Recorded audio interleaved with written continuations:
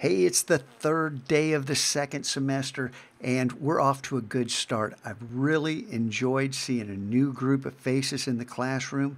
And for you at home, email me. We can meet via Zoom at any time if you have questions that can't be answered in an email.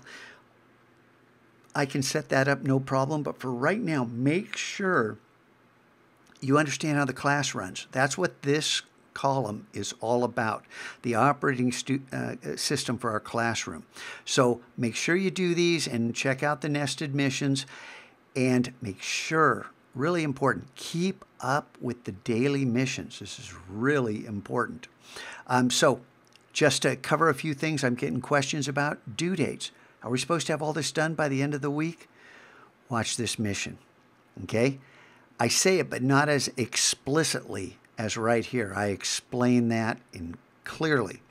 And for those of you who haven't done so yet, make sure you secure your Adobe ID using this method. Follow these instructions. Click this link and you'll see what I mean. You have to complete this mission first in order to get to the nested missions. And then for those of you who are looking ahead, what are we going to do this semester? Well, we got the elements, principles, and color harmonies here that have a lot of opportunities to provide imagery to prove your understanding of those elements of art, principles of design, and color harmonies. But also just to feed your imagination a little bit. The personal project is live, but custom t-shirts. I want to set up a t-shirt shop. That was one of my ideas for this year. We're going to sell t-shirts, and the money goes to MacLab Media, which is our club, our class club. No money, goes in my pocket or your pocket, but our designs, we get to see our work floating around the campus, and we raise money to buy cool new tools for the MacLab. That's the whole idea behind that, and who knows? I've had a couple graduates go on to start t-shirt companies. Personal branding. Think about this. At some point this year, you are going to create your own logo for your business that has something to do with digital arts. Okay? And digital arts covers a lot of ground. We'll talk more about this. And then as far as passion projects go, I have first, second, and third year students, and fourth year students.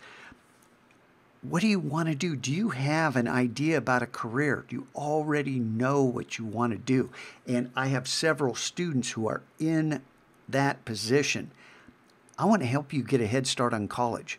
Let's work together and craft this course around your dream.